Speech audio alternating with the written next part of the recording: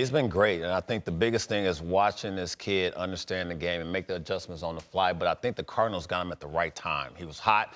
He was nothing left for him to prove in Memphis. He had 34 games. He had 15 bombs in 34 games. Like, get me out of here, right? But when you look at the approach and you watch these guys, the best thing for me is what makes them great. What makes these young guys understand the game is being able to take this swing from the minor leagues, come up to the big leagues, and not change much.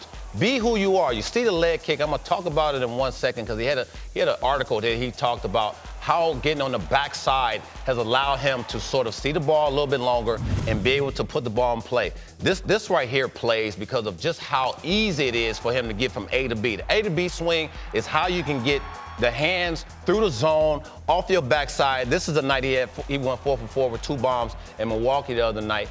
But another guy that's moved positions as far as when they acquired Nolan Gorman, he was playing third base down in the minors. And then he went over to second base and put his ego aside and say, I'm going to do whatever I can to help this team. But look at the splits right here. This is what I talk about. When you're in the minor leagues, you're saying, okay, this is going to get me to the big leagues. But when I get to the big leagues, do I change? No. I pretty much stay the same. And I stay middle of the field. So it helps me. And I just want to highlight how much he put emphasis on being on his backside and allowing himself to get through. Oliver Marmol, his manager, said, look, he struck out a little bit in the minors. He struck out 152 times a couple years ago. And he was like, you got to cut that down if you're going to be successful at the big league level.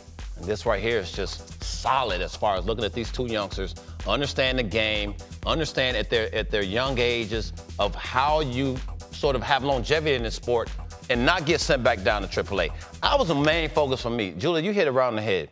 When you get to the big leagues, it's about staying. There's no, like, coming up and then, having a cup of coffee and then sending me back down there while I'm getting up at 5 o'clock in the morning, sitting in the middle seat on a plane that I don't want to be on. It's not private. I like the private jets. I just do. And these guys are understanding. Preach, Cliff. How you have to play and sort of, move up the rankings. Understand you don't have to do too much if you're Jeremy Pena. The team is solid.